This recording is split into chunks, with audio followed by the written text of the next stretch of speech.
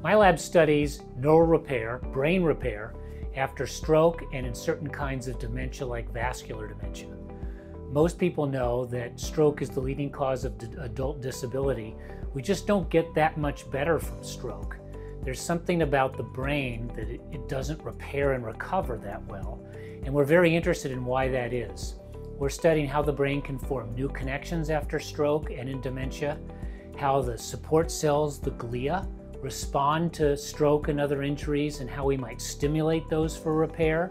It's important to focus on stroke as a progressive disease. I think most of us don't think about that, but patients are left with impairments in using their hand or in language, or even at a higher level, how they communicate with loved ones or interact with their community. And so that's our target. How can we develop drugs that repair the brain so that the longer-term deficits, which are really limiting, can be treated? The outlook is really hopeful for this field of what we would call regenerative medicine. It's hopeful because many of the drugs and findings in labs have worked their way into clinical trials.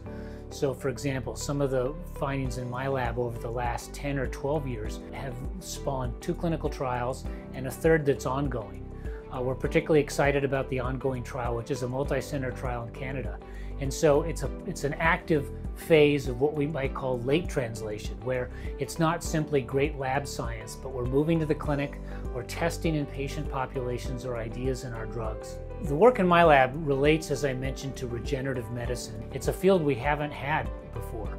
We've thought about how it degenerates in Alzheimer's disease or how it might have an acute injury like in stroke. We haven't thought about these later stages of repair and recovery. And I think that's one of the exciting things in our work and in other labs relating to this is it's a new field.